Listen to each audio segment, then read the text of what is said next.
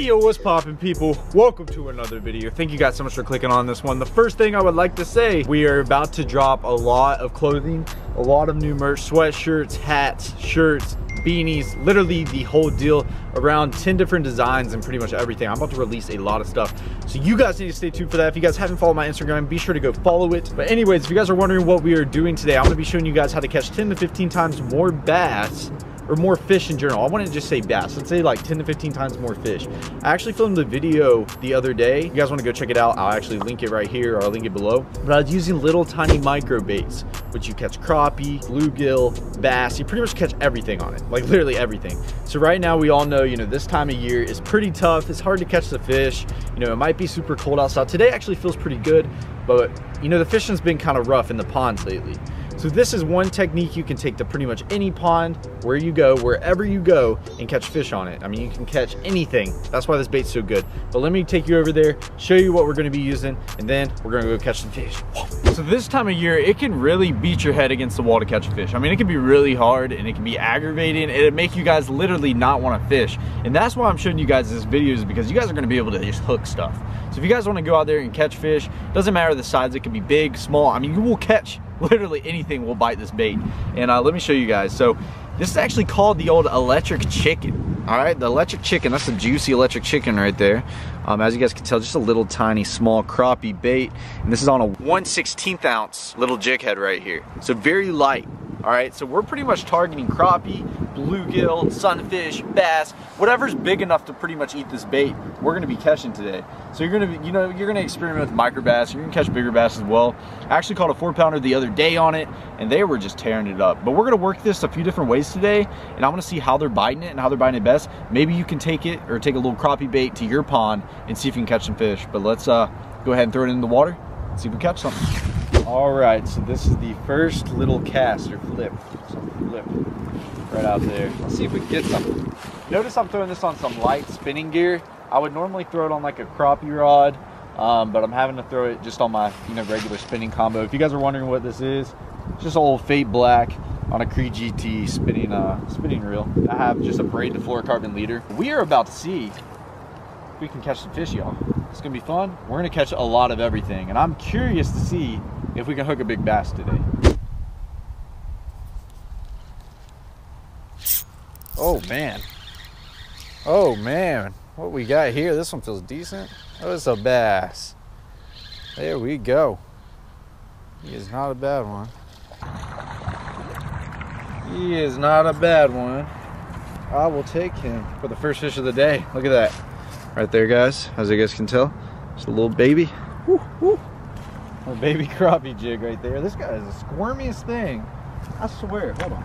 That is the first fish of the day right there. Just a little baby guy. But that was pretty quick. What I did is I did have the electric chicken on. I switched it to this little shad profile. Look at his lips right there. Look at that. Gosh, that's awesome. That is crazy. But I switched to that little shad profile one. I did break off the other one. Right there. Caught him right away. Just a few casts. He slammed that thing. And it's so fun on those little light baits like that and light tackle. These fish just fight so hard even when they're small. But that's awesome for the first one today. We're gonna catch a few more of these, and I'm gonna show you what I'm doing and how I'm getting the bites on this.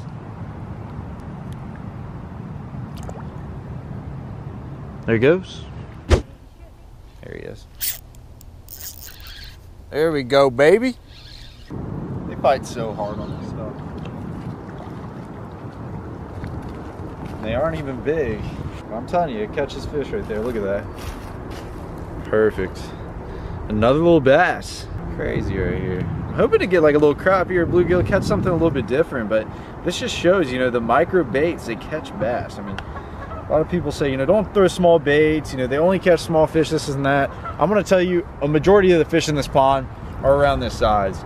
If I was on a fish, or if I was at a pond with, you know, a lot more bigger fish, then I'd promise you this thing will catch them. Like it just will.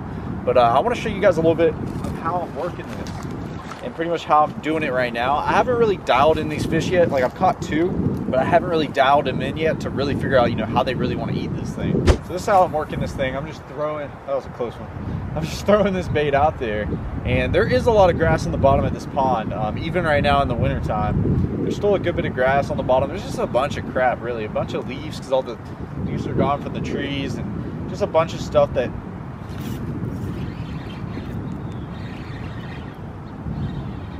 there we go. Another bass.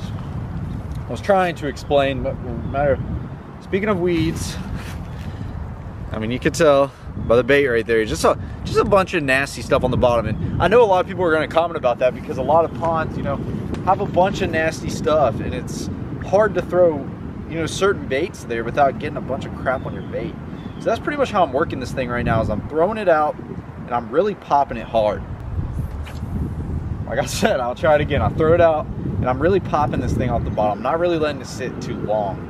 In some areas where I know there's not a lot of grass, and I know it's kind of, you know, sandy bottom, there's not really much down there, I'm gonna really slow this thing down and barely wiggle it. But for right now, and how I've caught those 3 fish, is I'm pretty much popping this thing off the bottom, and it's just shooting. Golly, I had another bite right there. It's just popping right off the bottom. It's such a quick little, you know, the bait's just popping right off. It looks like a little bait fish on the bottom, just popping up. And there's one thing that's very important when throwing these little micro jig heads like this for these little crappie baits. And the most important, speaking of it, you just bit my tail off right there. But the most important thing is the movement of your rod. And obviously I'm just using a little bass setup right here. I'm sure to be a little bit different with a little crappie rod, or, you know, a little smaller rod. But you guys got to understand with that tiny bait, that the slight motion with your rod, like just a little bit like this, is making that bait really come up about 3 to 4 inches off the bottom. So just jerking it like this, I'm popping it pretty hard and aggressive, just because there's a lot of crap on the bottom, and if it's on my lure, I kind of want to pop it off. You got to understand, when I pop my rod like that, that bait's coming at least a solid 6 to 7 inches off the bottom, which can be a really productive way to catch those fish as well, just because it's a reaction bite. Say he's looking at it, and you pop your rod, just like I was showing you guys with the jig in that one video, where you're really popping your rod hard, and that bait's shooting up, and it just causes a reaction bite, a little reaction strike for those fish to just commit to it. But that's something just to keep in note. You know, if the fish are a little more lethargic today or whatever it is, I'm gonna barely tick that rod. Like, I mean, I like just like this, just barely, to where that thing's just barely moving. Just keep that in note. It's not like a regular jig, like a 1/2 ounce jig or a shaky head or even a drop shot.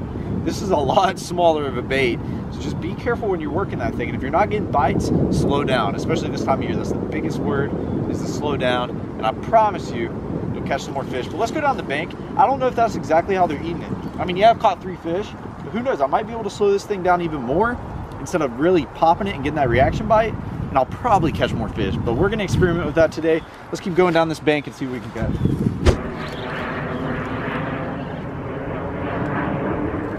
Golly, man, these little guys fight. I'm telling you, they don't play no games. This is why this is so much fun, guys.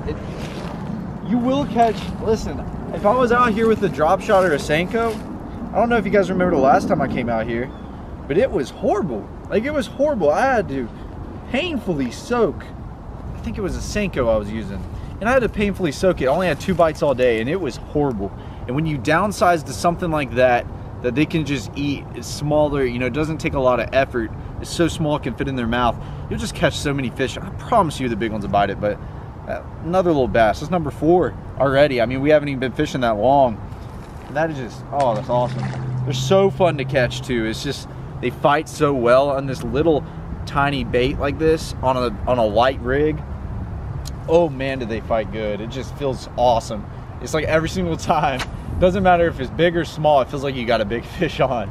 So that's always a bonus. But man, they're tearing this thing up so far. I'm excited. We haven't even hit the good side of the pond yet.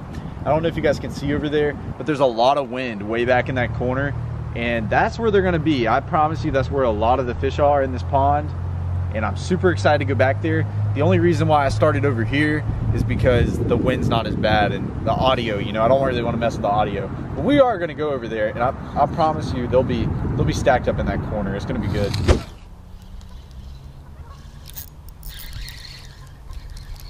Little baby bass. I have yet to catch anything but a bass. Look how dark that fish is. It's crazy. He has a little spot on him like something tried to get him. Oh, baby. Should be every cast right there because it narrows down. Uh-oh. There he is, right where he should have been. Oh. Fish number 2 in the same spot. another dark fish. So let me tell you a little bit of something right here. So, all right, let me put my pole down so I can explain. So you see that fish right there, just like the last one, he was caught in the same spot, and that is a stubby one, ain't he? Little baby. But you see the colors on him, how he's so dark? This is the one spot on the pond where grass really keeps around this time of year. And what he's doing, he's sitting around the edge of that grass. So what you have here, you have all this wind, as you guys can tell, I was talking about it on that other side, pushing up against this bank, and more importantly, pushing right up in this cove right here. And this is important to know. I mean, this is something that you can take wherever you fish. I don't care if it's a lake, a pond, wherever. Is wherever that wind's positioned and pushing back in, especially when you find like a little pocket like this, where it's just pushing in, that is key right there, because it's going to push all that bait fish, push all that stuff right back to where those fish are, and those bass are going to be sitting here to ambush. But this time of year, especially in the winter, I actually have a video coming out soon. I don't know if I already posted it or not, but I talk about, you know, this fish sitting in the deepest part of the ponds and in the lakes, and how I really figured that out in ponds is, say I see how this little cove goes back here. So you got each side of this bank, and what it does is it's pretty shallow on the banks. So envision this. So we're sitting on this side of the bank, then you have this side of the bank, which is over there. Say they're both coming down, and you're going to create a deep point right here on the bottom. And those is pretty much like a little ditch, I would call it, in a pond. I just say it's just a little ditch. Those fish are going to tuck up in that, especially when there's grass, so they have cover down there. They have that ditch. They're going to cradle up in that, especially when it's cold like this during the winter. And then you have all this wind pushing back in here. That is just perfect for a bass to sit down in. And that's really what I've been trying to figure out in this pond, because it's very shallow throughout the whole thing. But when you have these two necks bank in like that, it's going to create just a little ditch. And say this pond's around 5 foot, even if in the middle right there is about 7, just a 2-foot drop off, in a shallow pond, that is very, very important. And they will stack up in there, and that just shows, I just proved it, because I caught 2 fish in the same spot. And guess what? I'm about to pick up my bait right now, and we're going to see if we can catch a 3rd, maybe even 4th, maybe even 5th fish right in that same spot. So I'm going to throw right in the middle at the mouth of this thing, just right out there, where obviously would be the deepest point to where they both neck together.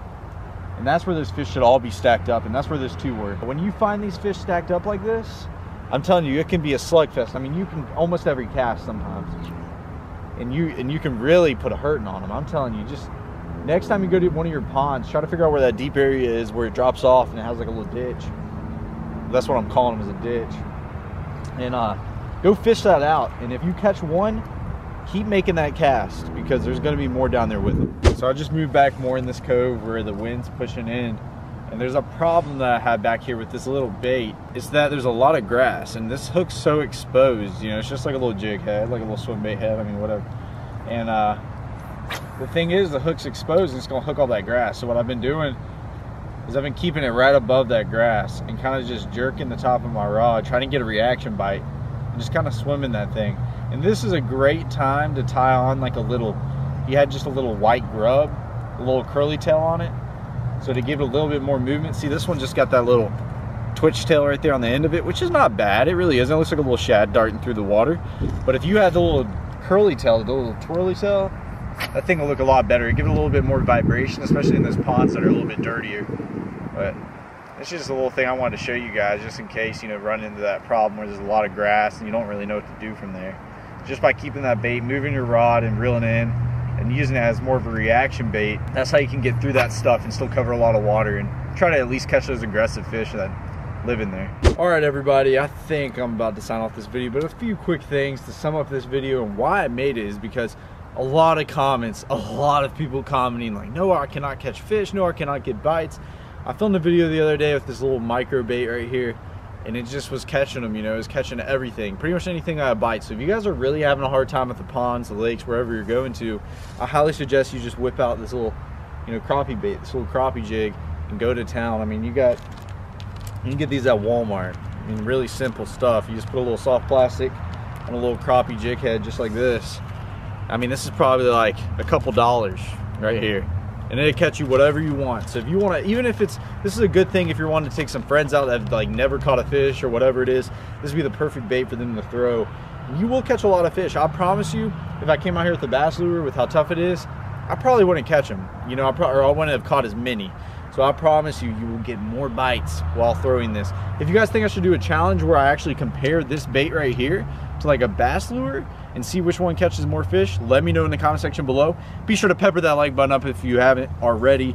Also, stay tuned for the clothing drop. That's gonna be happening very, very soon. And also, if you have not subscribed and you're new to the channel, be sure to click the subscribe button. Also, the notification bell right next to it. Thank you guys so much for watching. I love you guys so much. And I'll catch you guys in the next video.